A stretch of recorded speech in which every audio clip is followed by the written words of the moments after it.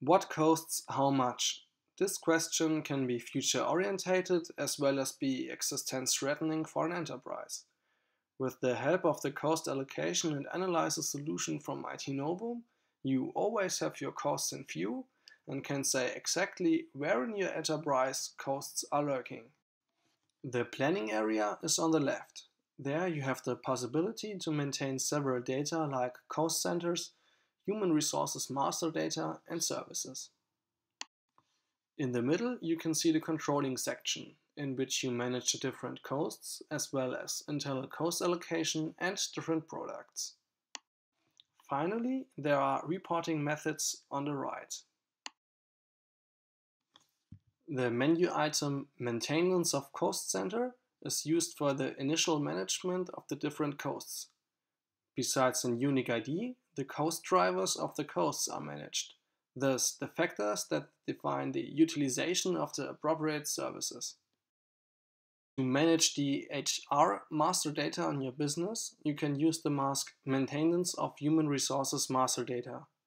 You find the number of employees, their salaries, as well as the area in square meters per employee. Besides an actual value, you can maintain a plan value for the number of employees and their salaries too.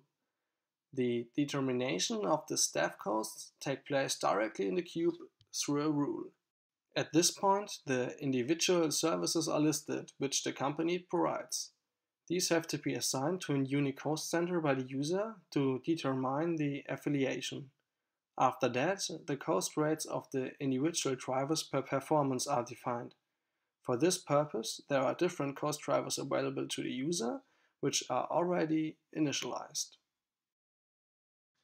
There are two different options available how you can distribute the primary costs.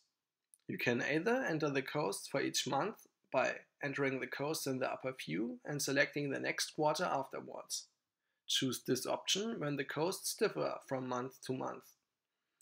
Or you can enter the costs per month in the bottom view and select Fill in Database Now when the costs per month are fixed. By that, the entered value is written to the database for each month of the selected year.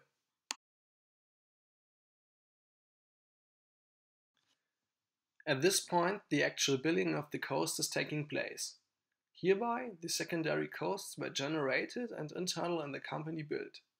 To do so, we need the quantity of every cost center of services to define every other cost center.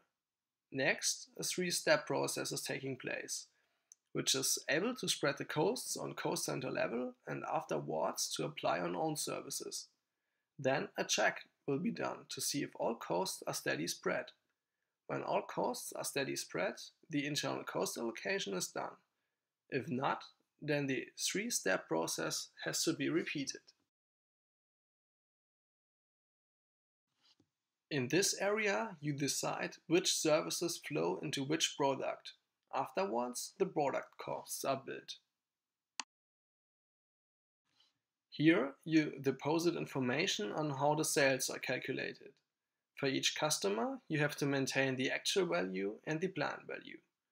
After that, press the Account Turnover button and wait until the progress bar disappears. The menu item Analyze of Turnover shows you the achieved sales distributed to the individual fiscal years and customers, as well as aggregated for the whole business.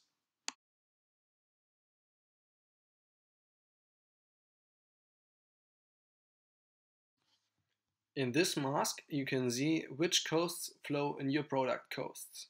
You are free to combine different dimensions for your individual report.